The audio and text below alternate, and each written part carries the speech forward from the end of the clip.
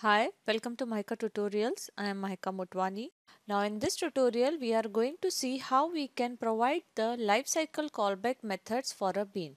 That is, if we have to perform any setup job or if we have to perform any tear down activity, then we can do so by providing some init and destroy methods. That is, we will write the different methods which will be executed at the time of initialization of the bean, and before the bean has been destroyed a method will be called.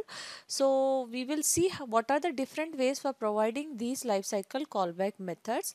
We will first of all see the use of certain interfaces to provide these callback methods, and then we will see that we can perform the same job without using those interfaces as well. So let's start by creating a project in which we will create a bean and then we will provide the lifecycle methods for that bean. So we will first create the new Java project,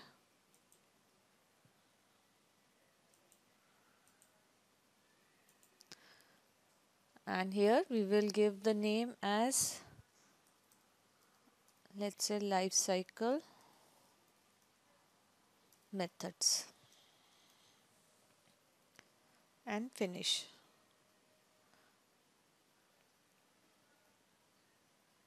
And now in this project we will first add the user library which has all the jar files required for Spring. So we will right click on our project and then build path and configure build path.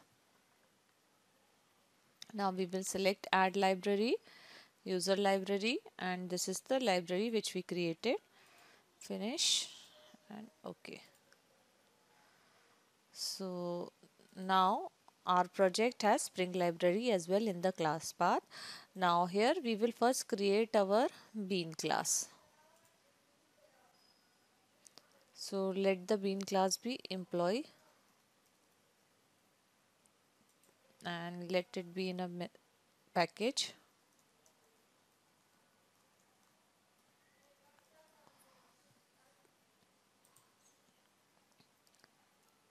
We will take some attributes for the employee bean. So here we will give private int id and private string name. Okay, let's set the getters and setters.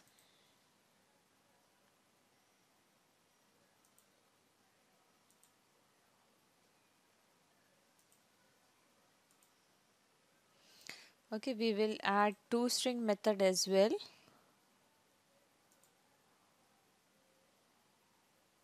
Okay, so now we are done with the code required in employee class for the properties and the getter setters. Now what we want to perform some initialization job. That is, when the bean is getting initialized, we have to write a method which should be executed at the time of initialization of bean. So for that we want this class to implement an interface. So here we will give implements and the name of that interface is initializing bean. So here we will give initializing bean, and now our bean needs to override the method which is provided in this interface initializing bean. So we will select the suggestion add unimplemented method, and the name of that method is after property set. So it specifies that this method will be called once the properties of the bean has been set. Thereafter this method will be executed. So we will add a message here. Let's say init method called from initializing bean.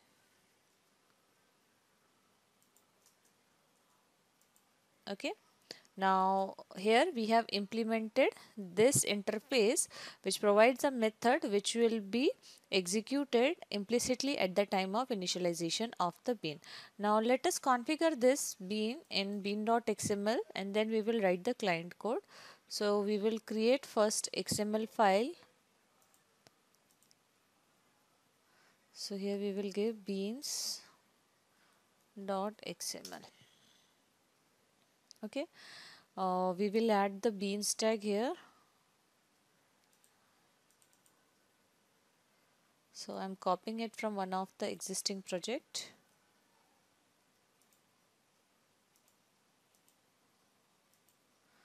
I will paste here. And then we need to close the beans tag. Sorry, it should be beans slash beans. Okay.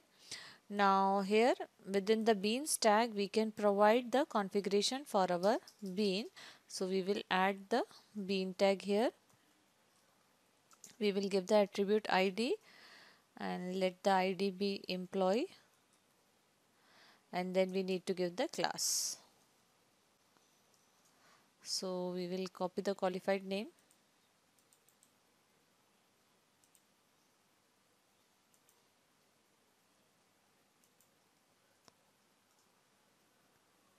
and then we will configure the properties here using the property tag.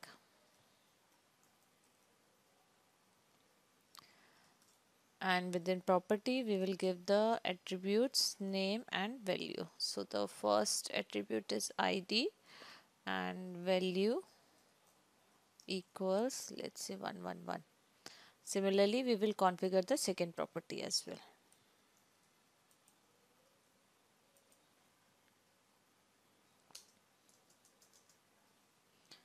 Now here we will give name and the name be ABC.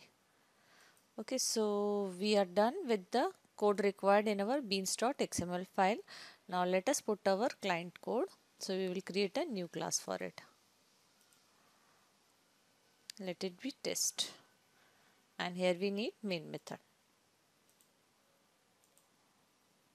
Okay. Now here we are going to instantiate abstract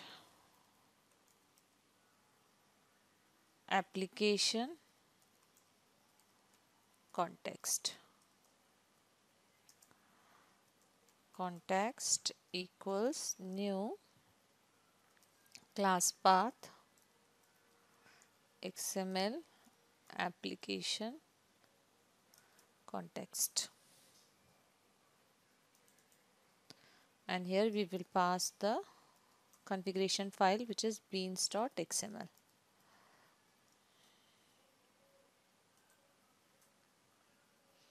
Okay, we need to perform an import. We have earlier discussed this class. Okay, we are not taking application context here. Other than that, we are taking abstract implementation context which implements the application context interface. Now the next thing that we need to do is we need to get the bean. So here we will give context dot get bean and let it be employee. Okay, and here we will give employee. We need to perform a cast here, and thereafter we can print this bean, and finally we need to close the context. So we will give context dot close. Okay, now what we have done here, we are requesting a bean and then we are displaying this bean, and in this bean class we have given a method after property set. So this will be invoked implicitly at the time of initialization of bean. So let's run this test code and check our output.